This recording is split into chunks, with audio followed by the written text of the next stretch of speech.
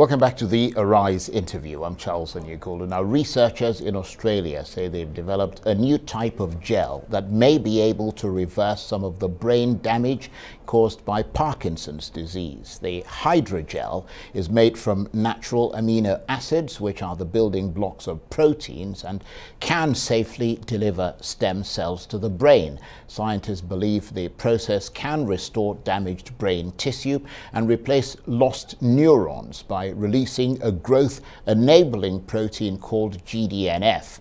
By putting the stem cells into a gel, they are exposed to less stress when injected into the brain and are more gently and successfully integrated. The gel also offers hope for patients who've suffered from other neurological conditions such as strokes.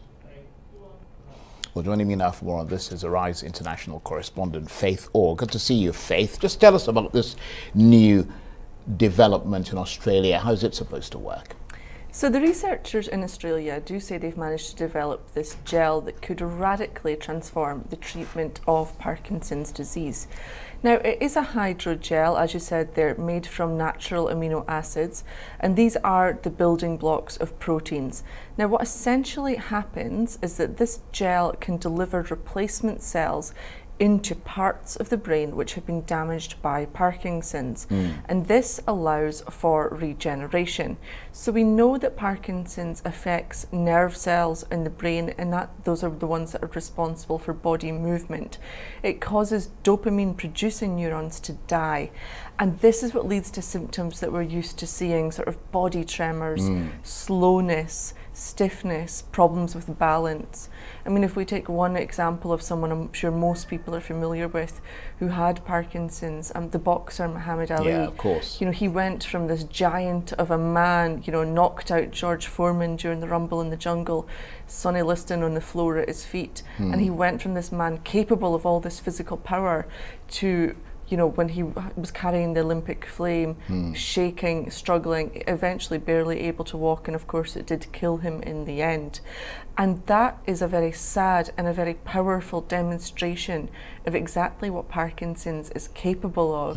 And that's exactly the sort of damage that the researchers are hoping this gel will be able to reverse.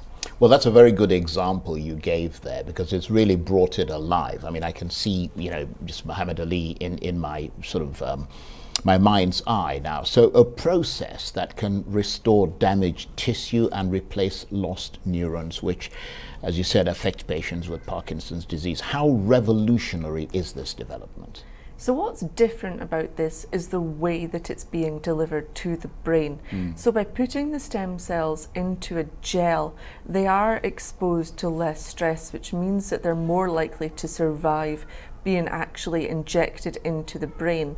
Now, prior to going into the brain, the hydrogel is shaken, and that turns it into a liquid, and then it's injected into the brain, where it resolidifies and sort of gets to work releasing you know, a growth protein, transferring stem cells into the brain.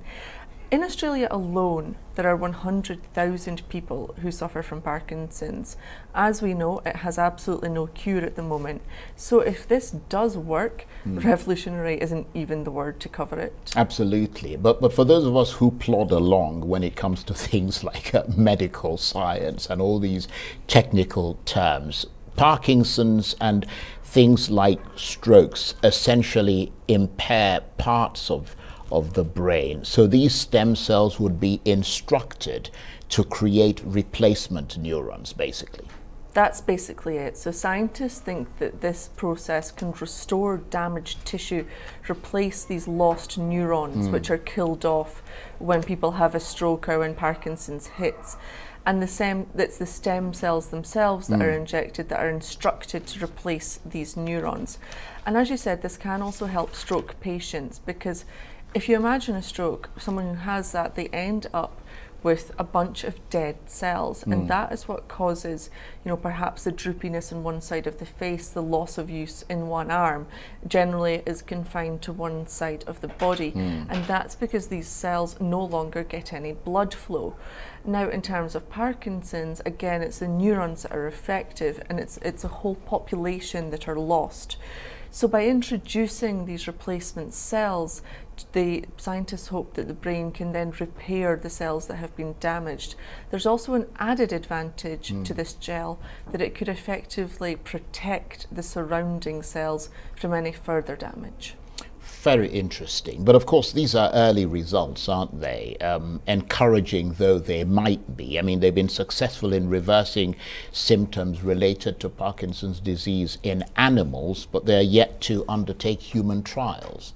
Yes, so scientists are encouraged. They say these early results are going well. In animal trials, the gel has been shown to successfully reverse the movement symptoms that are related to Parkinson's disease.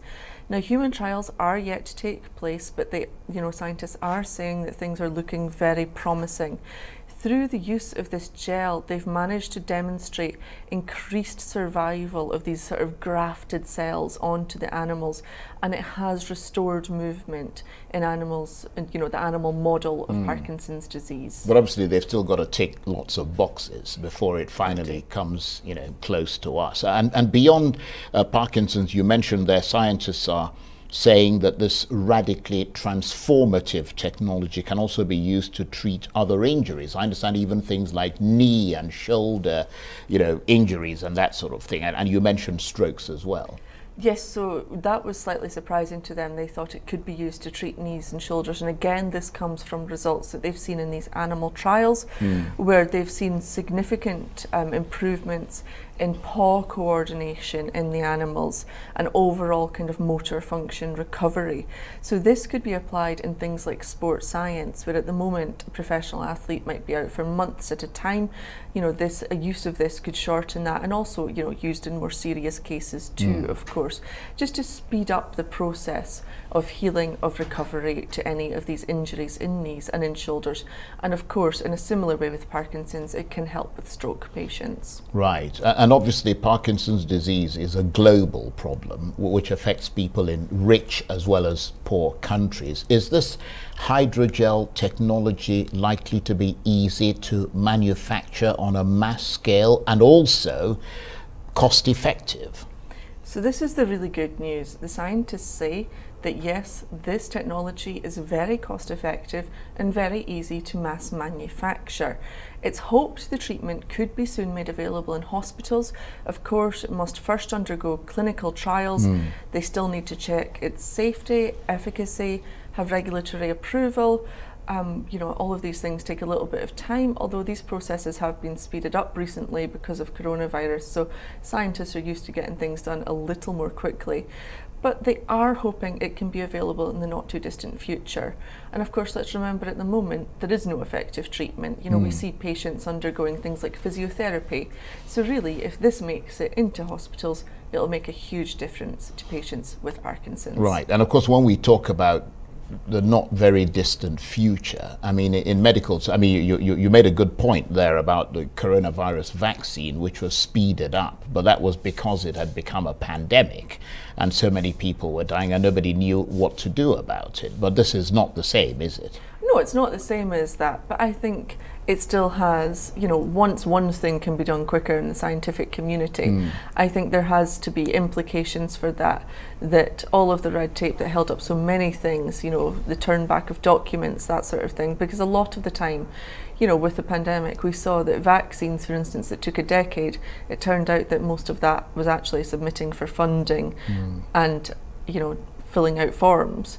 So these things can be speeded up, and we're hoping that the scientific community can move a little bit quicker than they did in the past. Okay, Faith, absolutely fascinating story. Thank you very much indeed for bringing that to us. Faith Orr, Arise international correspondent, talking to me there about what could be a breakthrough in the treatment of Parkinson's disease.